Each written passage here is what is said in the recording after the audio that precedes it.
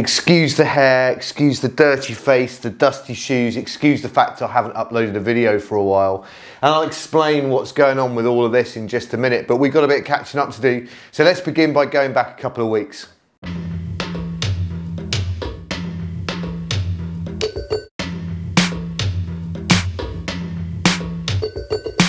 Clevedon long swim dates back to at least 1928. It starts at Lady Bay, about a mile up the coast from the pier, and the swimmers head down the coast under the pier arches and back to shore.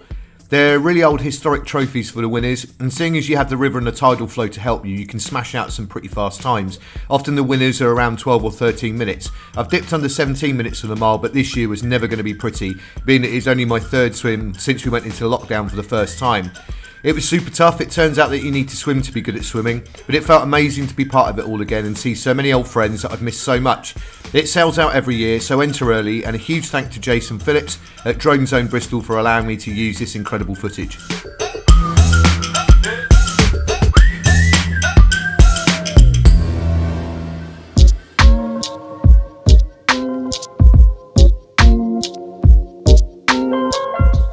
Why is it that every single thing that I do, music, drumming, filmmaking, racing, bikes, triathlon, all involves packing so much kit? My family love Exmouth. It's only an hour away and we come here a lot. It's a stunning place to hold a triathlon, an independent race that I raced when it started in 2019, then it skipped last year for obvious reasons and is back with both sprint and Olympic races this year.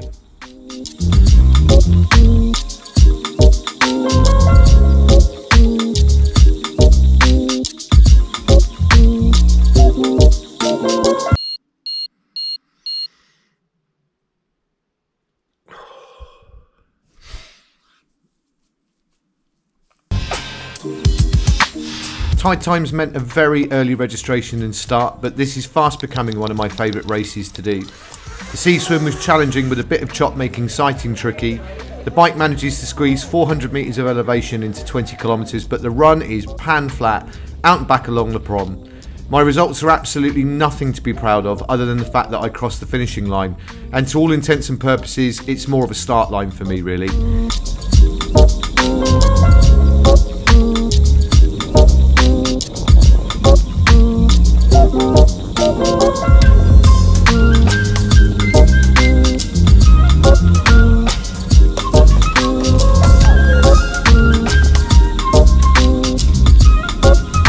It was so good to race with mates again. Wonderful humans. One more. Very obvious this is your favourite bit.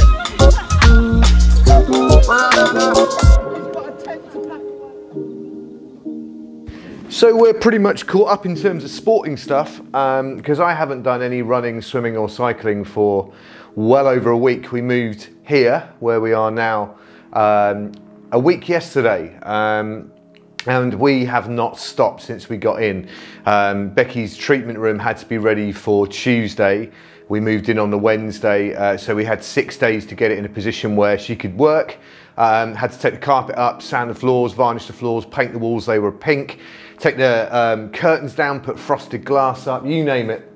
We've also half started the living room and doing the same thing on that in terms of sanding the floors back, taking down one of those amazing 80s, I guess late 70s, 80s kind of stone TV kind of sets around a fireplace, and there was about 2 ton of rubble that had to be moved out of there, and all those kind of things, and just settling in and kind of getting phase 1 done. Phase 1 is kind of getting the house livable, but what you can see behind me is going to be my office when it's finished. It needs a new roof all the way along, and this is only about half of it. The other side of that wood back there is another garage size space behind it, which is going to be where all the bikes kept, where all the workshop is, the turbo trainer, and I'm going to get a treadmill, and in here is going to be my office, which is going to be all the sort of businesses that I run really, so video production, all the stuff I do with the music stuff, and also the coaching things as well. I've got all the important stuff in here, coffee machine, we've put a breakfast bar up and a fridge and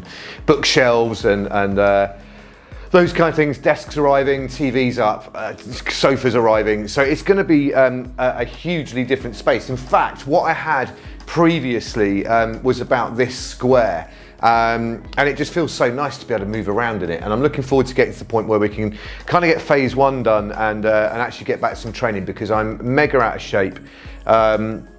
Piling on the pounds because I'm physically moving around doing stuff, and got to go back to work, but I'm not really running or swimming or cycling, so we need to get that back in. I'm sure most of you have moved house and know just what it's like. It's chaos, and the last house we moved into was pristine. This house needs a lot of work and it's got a lot of potential, so we're going to do it in 3 phases. Phase 1 is just to get it livable, but I love this space. It's brilliant. It's got exposed brickwork on the inside. It used to be a haberdasher's shop. The house that we're in, the ground floor was a haberdasher's shop, so this is where they stored all of the fabrics, the long lengths of fabrics, so it's why it's a 14-metre long garage. And but yeah, the asbestos tiles need to come off and get a new roof on there, and I should have somebody popping around at some point today to give me a quote to get all that done. But that's where we're at. I'm sorry it's taken a while to get a video up, but I'm sure you can all understand why. It's been, yeah, a bit of a mind game in places as well.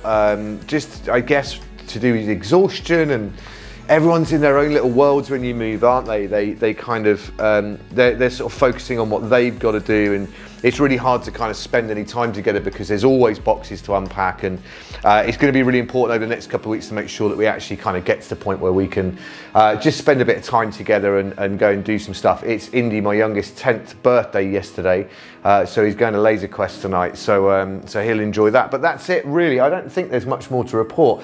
Obviously this is going to be an ongoing story, as is the room next door. Once the roof's done, you'll see it develop through these videos, and I'll probably devote a bit more time to it once it's kind of nearing completion. But it's going to take a bit of work, but hey, all good things do. That dopamine rush we get is far, far bigger if the challenge is greater. You know, we don't tend to get the short-term sort of rush you get from buying something on Amazon and it arriving the next day, or doing something that doesn't take an awful lot of work. And I remember my dad saying years ago that credit cards were the start of this, when you didn't have to work to get to buy stuff. You didn't have to save up for it. And I agree with him on that. At the short sort of endorphin rush that you get, the dopamine hit, I mean, it's bigger when you have a big project to do, but it's hard to remember that when you're kind of in the midst of it, or at the very start of it, and you can't even see what the next best thing to do is. Anyway, I'm waffling, and I'm gonna leave you to carry on doing some more work on the house before taking Indy and a bunch of kids to Laser Quest. Hope you're well, and I'll see you on the next video.